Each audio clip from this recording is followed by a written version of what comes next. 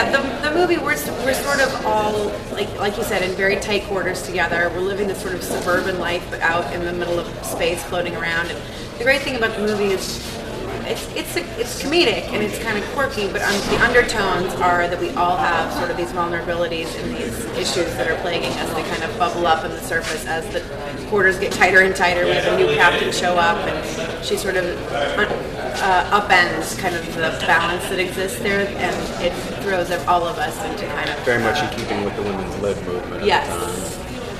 She is a great threat to Patrick Wilson's character and to my character, because she has the hots for my husband.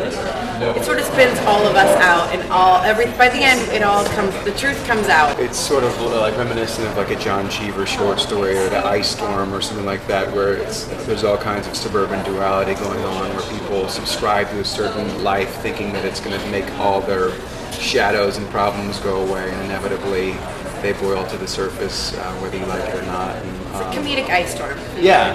I play Ted, who is the mechanic on the space station, and much like a mechanic, he wants to fix everything. And he is just the kind of guy who no good deed goes unpunished. He's trying to do the right thing and do the best by his wife and their child. And it's just not working out well for him.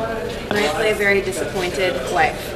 Who's like sort of checked out in many ways, and it turns out to be a manipulative, not terribly supportive mother or wife. Well, and in fairness to you, I think that my character promised a lot of things to her that just did not come to fruition as of yet.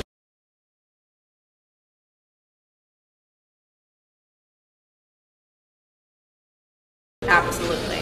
Could not have been more fun, in my humble opinion. Yeah. I got to wear lots of fabulous outfits, so I was like, okay, it's the kind of things that you just I've never put on my body before. It's like giant onesie leotard type situations that were, in fairness, too tight, but it was fun to wear. The crazy. There's some close-ups of some butts that don't need to happen, but that's okay. No, it was a lot of fun. They did big Farrah Fawcett hair and big eyelashes. It was fun. It was, for a girl anyway. It was a lot of fun. I was in the pin. Yes, but I did get to wear a corduroy jumpsuit. That was you should rock that tonight.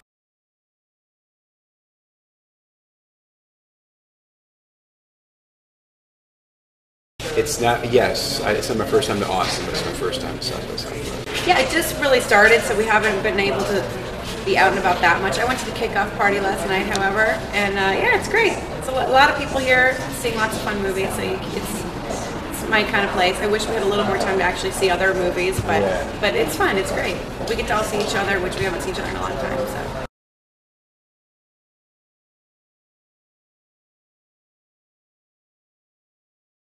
I think growing up in the suburbs, I related so much to people who believe that if we get our own plot of land and a fence and we live in the right neighborhood, everything is going to be perfect.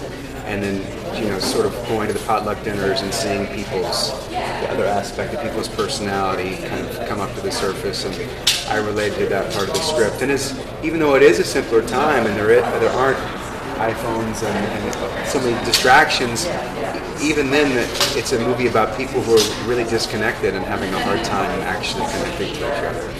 And the social hierarchy that exists the way we live now, in the movie, we just sort of point out that no matter where you go, there you are. It's like now we're all on space pods, and everyone's conniving to get to the better space pod, because there's still that bigger, better deal social hierarchy situation that, we feel that we're sort of floundering in no man's land because our spaceship isn't cool enough, and the next one up would be the place where we've arrived, and it's sort of, like I said, just you leave Earth, you're floating around in space, and still you struggle with the same issues that are sort of empty in the end that we struggle with here.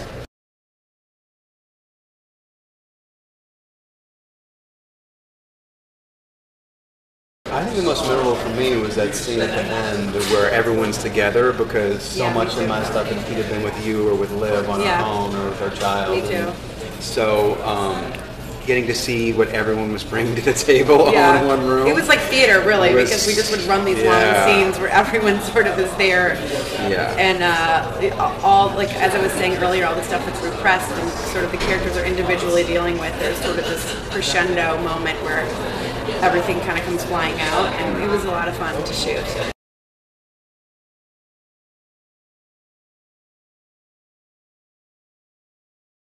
I have a film called The Normal Heart coming on HBO, and then I have the last season of White Collar. I start filming probably this summer.